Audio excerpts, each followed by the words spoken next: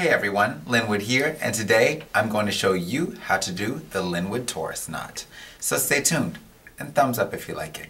Okay, so I am working with my right side here and my left side here, and for those who are wondering, this tie I actually picked up from Ross just tonight actually, on sale for $8, and it is a Stacey Adams tie. So let's get started.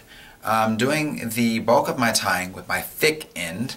My thin end, as you can see, I don't have much fabric left. So the way I measure this is to go to the 4th button down, 1, 2, 3, and 4, and then I go ahead and stop the thin end of my tie there because I'm going to need pretty much all of this here.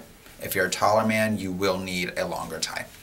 I'm going to start, as I usually would, by crossing over the long end over the short and bring it back up through the center. Allow me to move a little closer.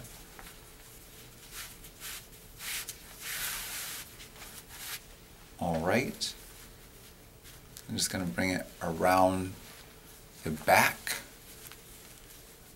around and through the center from the front.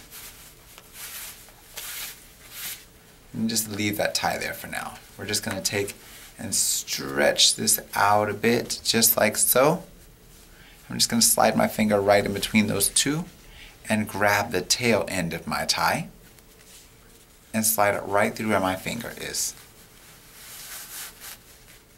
Now a lot of times I like to go ahead and just slowly gather everything here and pull directly through so nothing knots or bunches up.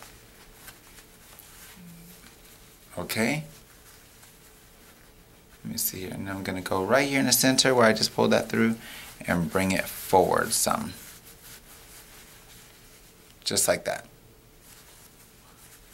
Bring the thick end around the back, up through the center, and then you're going to take the tail end of your knot again and bring it directly through that loop in the center.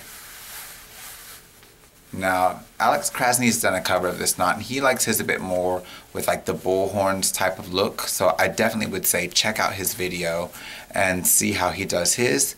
I like mine a bit more huge and a little bit more structured looking, whereas with his it definitely looks more like a bull's head. Mine almost looks more like a mushroom or something. But do whatever suits you best, whatever you like. Of course, you know, it's all about your creative expression. So once I have it tied, I'm just going to go in and make a few subtle adjustments here and there, like so. I really think this works well if you have like a wide collared shirt on where you need a thicker knot. And you just go ahead and bring it right on down. And I'm going to take and tuck it in.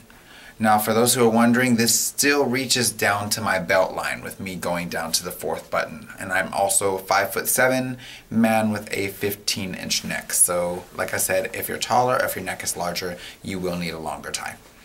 Otherwise, get a vest. So I hope you guys like it. If you have any comments, questions, concerns, or suggestions, or if you love it, just let me know in the comment box below. And until next time, thumbs up if you like it. Please subscribe, and thank you so much for watching. You're fancy now.